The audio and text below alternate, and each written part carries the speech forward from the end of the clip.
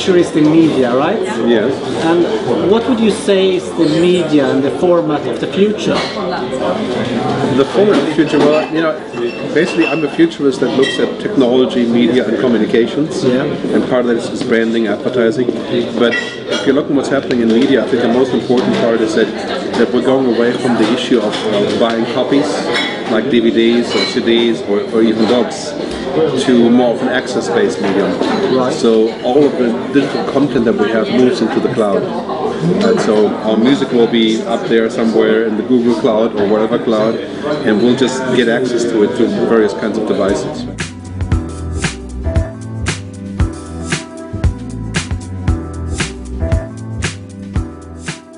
How do you look at the future of advertising and marketing? Do you have any ideas about that?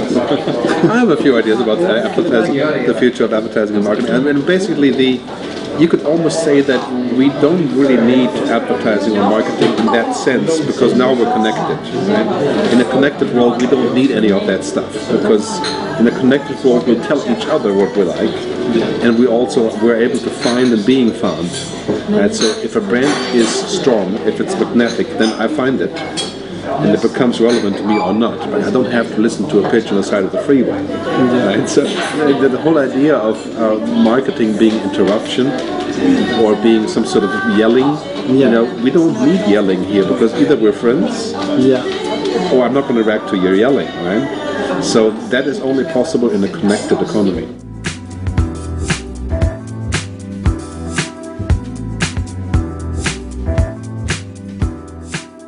The television that we used to have did not know who I was. Right? And it didn't care if I pulled out the cable, nobody would know. Right? It certainly didn't know my name.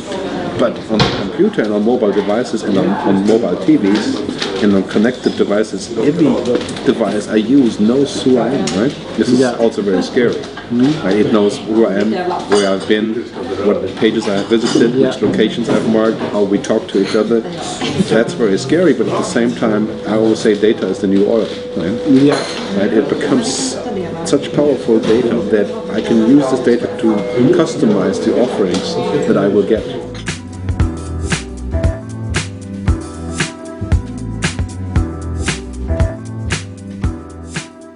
How do you look at the advertising industry? Have they adapted to this new, to the changes? Because I mean, you talk a lot for like the record industry and the broadcasting industry, and you also, you know, maybe for the record industry it's been too late somehow, but for the advertising industry, are they to meet the same challenges, and are they ready for it? Yeah, has the advertising or marketing industry adapted? You know, well, to a very large degree, they're facing the same disruption than the media industry, right? And the disruption is really quite simple. The user can now connect to what he likes, other users and other brands. They can go direct, at least in principle, you know, not always successfully, but give it 2 or 3 years, it will be very successful. Making the direct connection between the writer, like Seth Godin, you know, and the creative. But so now brands are facing the same disruption, and many agencies or brands have not realized that this is basically the new paradigm of marketing, is making that connection.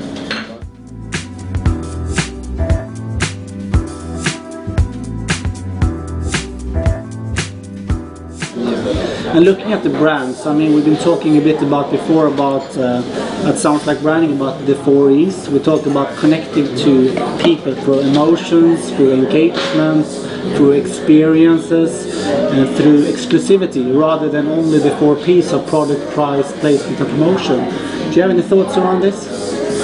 Yeah, the 4 E's, you know, rather than the 4 P's. I mean, clearly in a world of digital connectivity, everything that's sort of physical is less important, you know, product, price, you know, I mean, all that part is basically a physical economy. Right? We're going to a digital economy now, so therefore anything intangible becomes more valuable.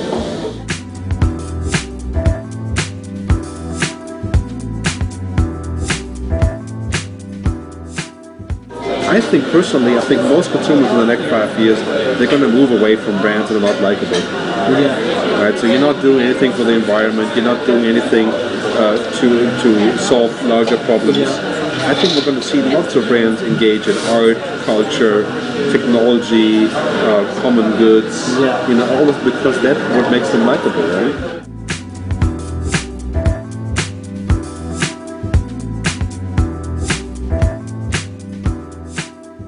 You were saying a bit before, we were touching on the topic of, you know, culture and music's role in branding and marketing. What's your take on that? What do you see? Why is music and culture becoming more important for the brands, and what's the future of this? Well, of course, you know, music, culture, art are ways that people identify who they are and who they want to connect with. I mean, so culture is not business. Right? I mean, culture is about you like this food, you like this theater, I like it, so we're like-minded people, right? And that's really what it comes down to. You're looking for like-minded people. Right? So if, as a brand, I can identify like-minded people by a certain jingle or sound, you know, I'm going to use an evangelist soundtrack, you know, in my brand, or I'm going to use a heavy metal band, you know, I sound different. It's crucial. That's basically how you find like-mindedness. It's like in this hotel, we find like-mindedness because they like the design and the style, or the food, right? Yeah. And so the theme of like-mindedness is going to erupt pretty much everywhere, because that's really ultimately we gather around the same things.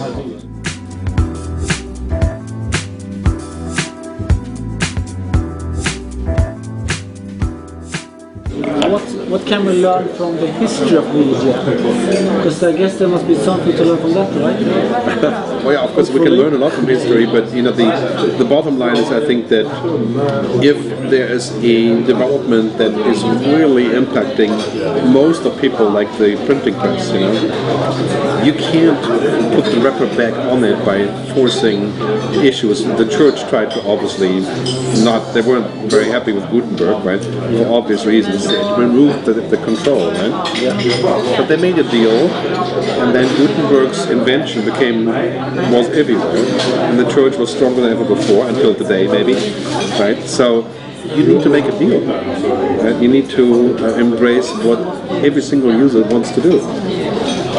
And so in the media business, that means, you know, it's going to be about access, relevance. It's going to be about finding a way of price perception, not dictating it. And to me, the most central issue is like, do you want control or do you want engagement, right? You can't be at a dinner table and tell everyone when to talk.